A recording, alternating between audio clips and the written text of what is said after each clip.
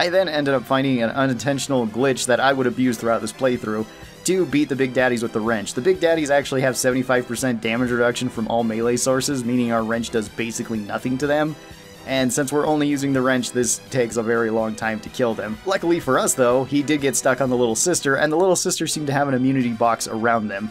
So even when they're swinging through, so long as you're standing inside of that invisible hitbox, nothing seems to be able to hit you sometimes. At least like 80% of the time it doesn't seem to be able to hit you. For this, he just got completely stuck and I wailed on him for a good like 3 minutes straight.